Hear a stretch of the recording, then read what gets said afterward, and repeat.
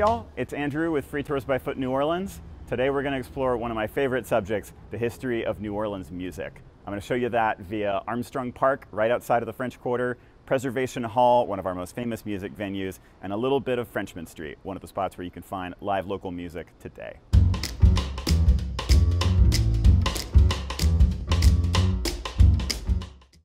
Our first stop, Armstrong Park, is at an intersection of some of the key cultures that make New Orleans what it is. Jazz is fusion music, New Orleans is a fusion culture, and you can see most of the major ingredients right here.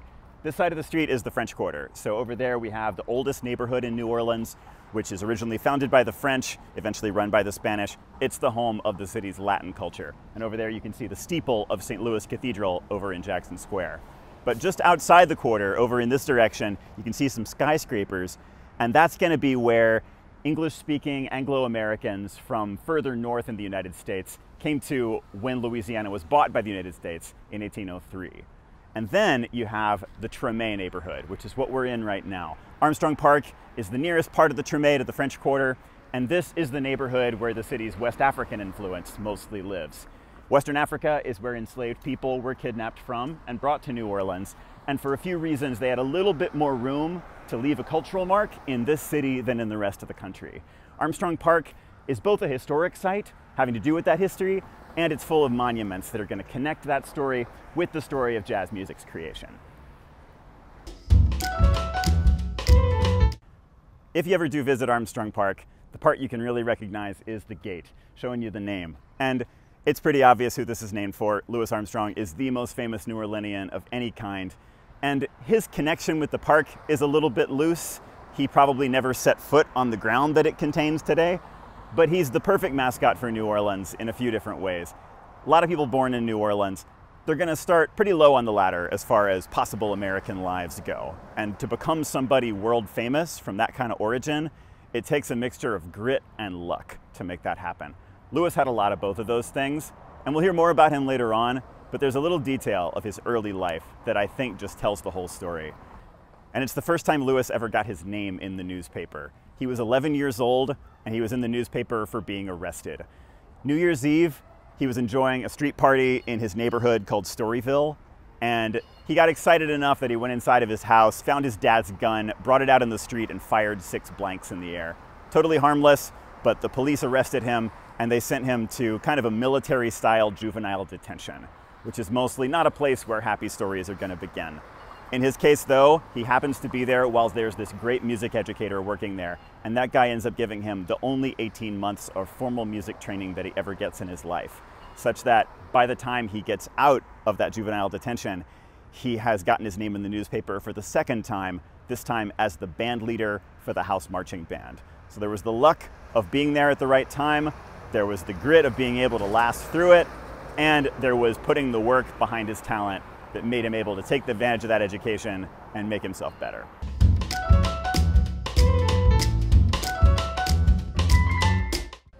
So, given Louis's early work as a musician, it's only appropriate that one of the first things you see when you come inside the park is a monument to one of our classic brass bands. If you come visit here, you could take a picture sticking your face to the drum, you could jump up here and pretend to be playing another musical instrument. No one's ever thought to do those things before. But it would be appropriate to get pictures with living people in connection with this band, because this is what we call a second line band. And second lines not just consist of a band, but also a big crowd of people walking behind them. And you can definitely see this if you visit the French Quarter nowadays. They happen for all kinds of different reasons. A second line can be commemorating any kind of big occasion. Oftentimes, if you see them in the quarter today, they're celebrating a wedding, and a lot of times that's folks from out of town. But if you went back into the early 20th century, the era when jazz was brand new, what you'd be seeing is them leading the way for a funeral. And back even further, in the later part of the 19th century, years following the American Civil War, you might see a band like this being followed by a group of African-descended Civil War veterans, people who had fought in that war and now were marching in protest, demanding voting rights in the new constitution the state was going to be writing after the war. So, very different purposes. Definitely weddings, funerals, protests are all things you might find them doing today.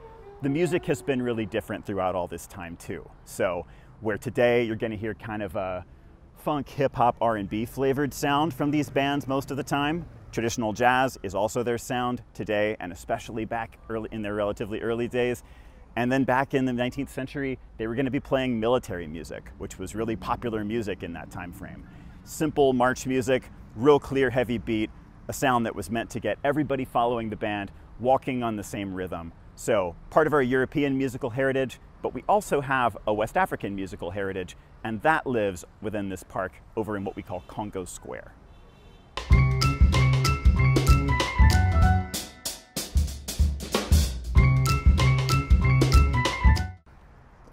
Congo Square, y'all, isn't much to look at. It's a pretty simple space, and it would have been even simpler in its heyday.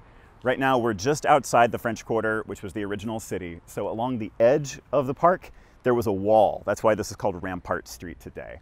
And this would have been the edge of the woods, an open space right next to the swamps that fell outside of town. So this was the space where enslaved people would spend their day off. This is one of the big differences between New Orleans and most of the rest of the country, is that enslaved people had, in theory at least, a day free here every week. And the fact that it was Sunday gives you a hint how this comes about. So when France founds this area and when Spain takes it over, they both have a state religion, Catholicism, which has a lot of say in the laws of their colonies. And one thing they require is that enslaved people be forcibly baptized when they're brought here. And also that they be allowed to observe the day of rest at the end of the week. So a Sunday off, you can imagine, not perfectly enforced, but it did lead to a culture of enslaved people having some free time. And this is where a lot of them would have spent it. So there would have been a marketplace element about this, but you also would have seen huge gatherings of people drumming and dancing. The drums would have been the djembe, oftentimes a huge West African drum, and also you would have had singers doing call and response chants. And there was a religious intent behind these gatherings, something that an onlooker of that time who wasn't part of the tradition wouldn't have understood. That's the roots of the voodoo religion here, which is a religion from Western Africa that survives here under really heavy camouflage. But even the bystanders, would have been able to appreciate the music they were hearing and that it was a really different thing from what they were used to. West African music is more improvisational, it's polyrhythmic, there's different beats stacked on top of each other. It was as different as could be from the European music that you would have heard here. And that would have included not just the military marches that I mentioned, but also just a few blocks away, there was an opera house. So a person living in New Orleans in the right area at the right time could have heard West African drumming and opera almost on the same day. And that combination was going to mean inevitably people were going to start mixing those things up. Leaving Congo Square and exploring more of the park, y'all, we actually have a monument to the Opera House that used to stand on Bourbon Street. This Opera House and other places like it generally would have had integrated seating in the way that we think about it now. Segregation laws by race weren't a common thing in New Orleans pre-Civil War. You would have had divisions by bond status. Were you enslaved or were you free? And a lot of places that would have been the same thing for all practical purposes as race. But here, for a lot of reasons, you had a class of what was called free people of color. And these were folks who were partly or fully African descended, probably descended from enslaved people, but themselves free, even while slavery was still in practice. And so, if you were enslaved, you sat in one area of the theater, and if you were free, you sat in the other area, only divided by what kind of ticket you could afford. So it was totally conceivable that in a certain era in New Orleans, an enslaved person might have been walking home in the evening whistling an operatic melody, but putting their own rhythmic twist on it. We don't know what that sounded like because those things were never recorded or written down, but we do know what the opposite sounded like. Sometimes you had European extracted people who heard the West African style music and put their own twist on it. Good example would be Louis Moreau Gottschalk, a composer who was born right across the street from Congo Square in 1829. English, German, Jewish dad, Haitian Creole mom, lived right across the street from Congo Square and heard the drumming every Sunday. Piano prodigy, playing concerts as early as the age of 7. And so when he goes on to be an adult composer, he writes stuff on the one hand that sounds kind of like Chopin, but he also takes West African dances and puts them on the piano. And this stuff had a fan base, but it also met with a pretty violent reaction sometimes. He took his music to Boston once, and there was a critic there who panned his show by saying that the music was too eccentric, too American. Definitely suggests an idea that there's like one right way to do music, but if you're somebody who likes a musician to sound like they know where they come from, this might be something you'd really dig. And there definitely was an audience for it, and later on for another version of that idea, which was jazz music. Jazz comes about not just because of the mixing together of opera, marches that we talked about, West African drumming, but also other things that came around here after the Civil War, other European-African fusions. Enslaved people moving from plantations to the city brought their music with them, blues music, which is probably a fusion of European and West African folk music. And right at the turn into the 20th century, nationwide popular music was ragtime, which was music for the piano, named for the idea of ragged time, that it was on these West African extracted syncopated beats. It accented beats that felt wrong to the European ear. And so you get all these different fusions in the air, and if you were an adventurer, you could go around and hear all of those things. 1880 was around the time when the traditions in Congo Square died out, although nowadays you can visit and you can see drummers live there. That tradition has revived, but that falls within the early lifetime of some early jazz musicians, even if someone like Buddy Bolden, who we call the first jazz band leader, never heard the drumming in Congo Square themselves. They very likely heard about it from parents, from grandparents, and maybe had those rhythms in their fingers still. So this guy would have been an adventurer who went across boundaries, went through different neighborhoods, heard different kinds of music. And when he was around, there wasn't a huge demand for jazz because it barely existed yet. He would have just as likely played a waltz if you hired him to do that as anything else. But he was fiddling with the lineup, fiddling with who was in his band, what they sounded like, the beats they played on, and they ended up doing these kind of bluesy, ragtimey remixes of pieces that they'd written, as well as really well-known stuff from the time, and ended up with some of the first things you could call jazz. I wish I could tell you more about it. We actually don't know very much about what it sounds like. There's no known recordings of this man, and only a couple of photos. So the record of his life is pretty scarce. Partly that's because his career didn't last very long. In 1908, he's a pretty young man, he's born in 1877. In 1908, he starts to have these violent episodes against members of his family. The best guess in retrospect is that he was developing something like schizophrenia. And so that year, he is sent to a mental institution and lives there for the rest of his life until he dies in 1931. 1933 is when you get early jazz scholars coming to New Orleans and starting to ask questions from these early musicians, doing interviews with them. They never ended up speaking with him, but his compatriots all had a lot of stories to tell about him. And one picture you get, he played at a place called the Eagle Saloon, and he was known for this signature move that he did there. So right when his set was gonna begin, he would blow out the window, loud as could be, little serenade into the street that apparently could be heard for blocks, and would turn heads all over the place and get people curious, what else can this guy do? Would draw in an audience for his show. And a couple blocks away, according to his own storytelling, a young Louis Armstrong, 5 and 6 years old, is living at the time, hearing that sound, and it helps him decide, this is what I want to do. So the first generation speaking to and setting up the second generation, even without actually knowing it. There was recently, back in 2019, a really bold attempt at telling this man's story.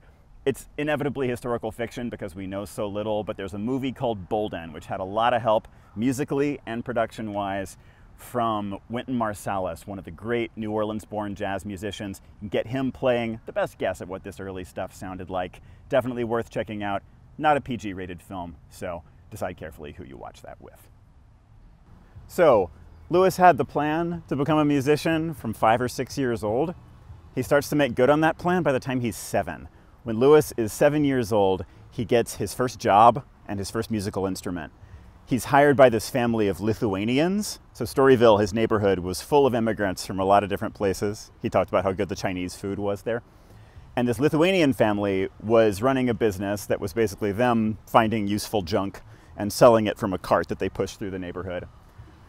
So Louis was hired to do a lot of things. One of his jobs was he had a tin horn, and as they did their route, he'd sit on the front of the cart and he'd blow on this horn to tell the block that they were coming, tell everyone to come out and get their stuff.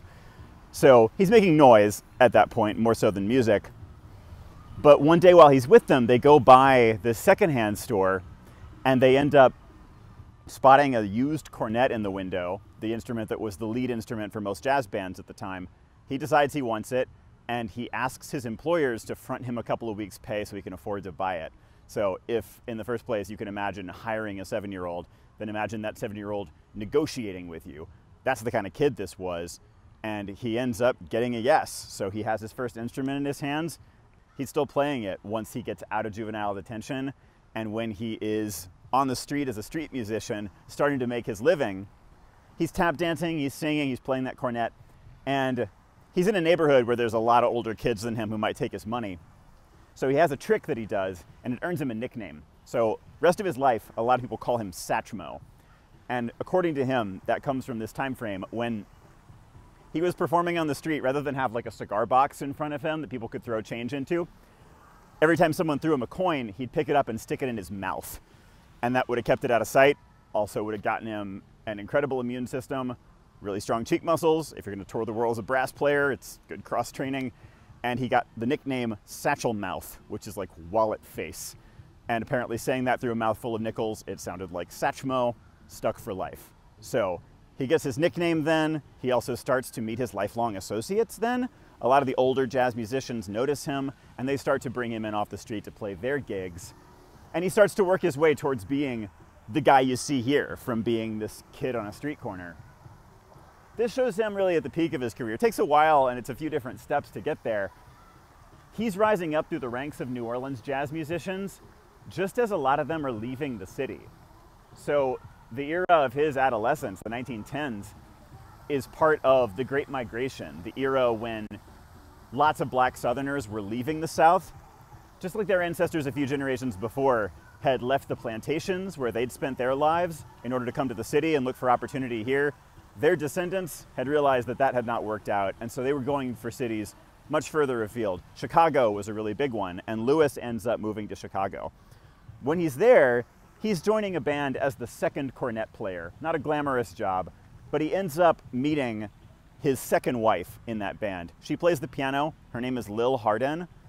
She plays a big role in encouraging him to become the person that you see here. She coaches him on appearances, gets him looking sharp like this. She encourages him to perform in New York, which is where some of the biggest career successes he has end up happening.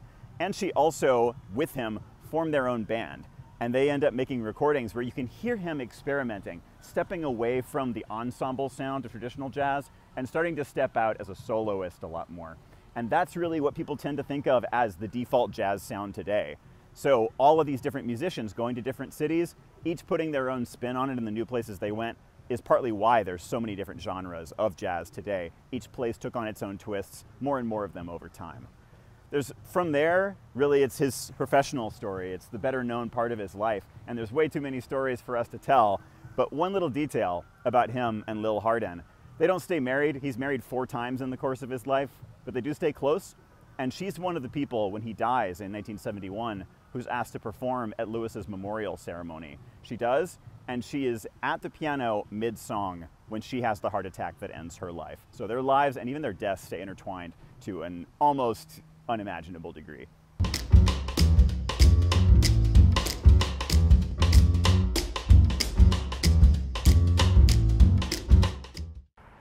We've stepped outside of the park now, but one last thought about the things we talked about in there. The park is a commemorative site more than it is a historic site. Congo Square is here, but most of the things we talked about happened on the street that divides the Treme from the French Quarter, called Rampart Street. It's right next to us now. So Louis Moreau Gottschalk, the composer, lived right across the street. Further up is where Buddy Bolden played. It's where Louis Armstrong had a lot of his early career. And on this street too, one more thing to add that you haven't heard about yet is we have a little bit down the way the former home of a recording studio, which is where in the 40s, long after Louis Armstrong had left town, you get this place set up that starts to record musicians in new local styles. In 1949, this bar pianist from the lower 9th Ward that no one had heard of, named Fats Domino, ends up making his first recordings there on this low-grade garage band setup, and one of those songs ends up being the first million seller in the rock and roll or rhythm and blues category. That stuff catches fire all over the country and really spreads through American culture all over the world, and you end up getting imitators, Elvis to the Beatles and lots of other folks besides. And really, knowing the things that have happened on this street, you could take almost any contemporary musical artist and do a 6 degrees of separation that would find them right back on these 10 or 12 blocks of Rampart Street. So it's an insanely important historical corridor. The reason why we didn't spend more time on it is because most of these things are gone.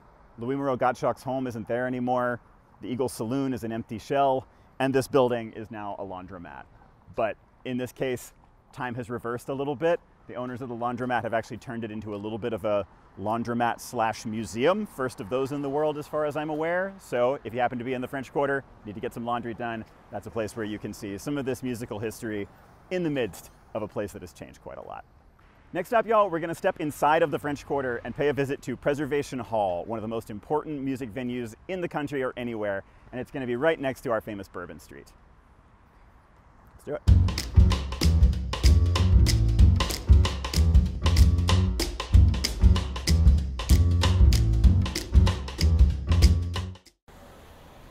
Y'all, this dingy little what even color is it building is the home of Preservation Hall. It's super easy to miss, especially with Bourbon Street right around the corner. A lot of people come here expecting this place to look more like Lincoln Center or something more high-end, and that's the association that a lot of other genres of jazz have come to have. But traditional jazz, the original genre from New Orleans, is right at home in tumble-down little venues like this place. Preservation Hall wasn't actually a jazz venue in the early days of the genre, and really the French Quarter in general wasn't really the home to jazz in its early days. It becomes that in large part thanks to World War II. Bourbon Street right over here was a relatively quiet local bar corridor at that time, and then about a third of the US military poured through the city during the war. It's one of the reasons we have the World War II Museum located here. So you end up with lots of young men about to ship out on leave from a base, having some leisure time in one of these local bars, hearing a jazz sound and getting attached to it for the rest of their lives, such that after the fact, you get this massive demand for this as a tourist destination, and the number of bars gradually grows and grows until you get the strip that we know today. But as you get into the 1950s, the attention shifts from jazz gradually over to rock and roll as more the sound that people are expecting, and the street has always shifted with what commerce really wanted. So jazz artists are less and less employable over there, and eventually you get an art gallery in this building starting to host small jazz shows just to draw attention to the work. By 1961, this place was known as one of the places to go for jazz, where it was about the music. They didn't sell drinks, they didn't sell food, and they still don't to this day. So the place switched over to being a pure music venue, and it remains that now. It's still just as small, and so getting a ticket here can be pretty competitive because it is so famous. And unlike an early jazz venue, it's not a place where you'd go to dance these days. It's way too crowded for that. But if you want to get about as close as you can get to the experience of historical jazz from the point of view of the artist, being up close with them is an ideal way to step back in time. The advanced tickets you can get here would get you a seat right up at the front. You can feel the improvisation. You can see all that physical energy that would have been part of these shows at one time, and that's pretty hard to beat. But there's a bunch of other places in and near the French Quarter where you can get something like a traditional jazz show. The other genres we're known for: blues, funk, brass bands, all that stuff. And our last stop is going to be one of the best places for that in town.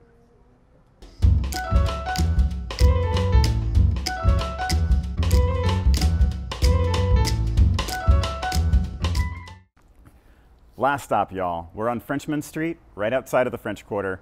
A lot of people in New Orleans would tell you this is the main place for live local music today, and it just kind of hit that status not too long ago in the years around Hurricane Katrina. You can imagine in that time with that big disaster going on, we were just as concerned for the future of New Orleans' soul as its body.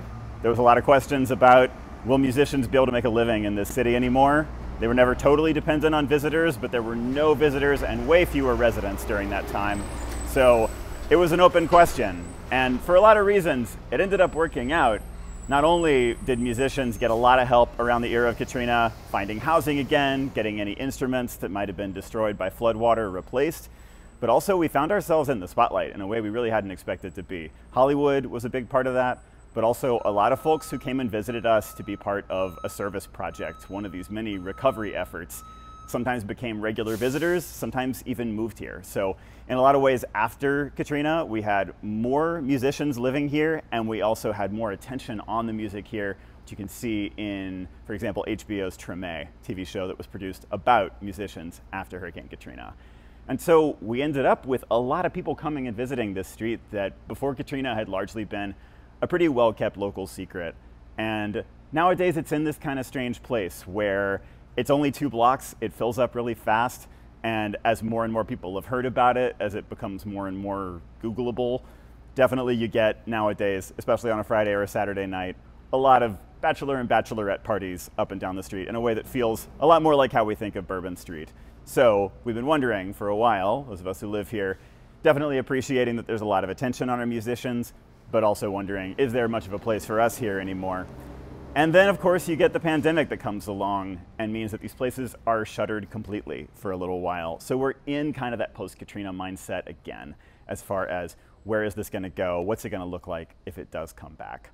As far as catching live music right now, though, things are a bit different from after Katrina because a lot of musicians are doing live streams, they're recording, and so you can catch them, just not in a live setting just yet.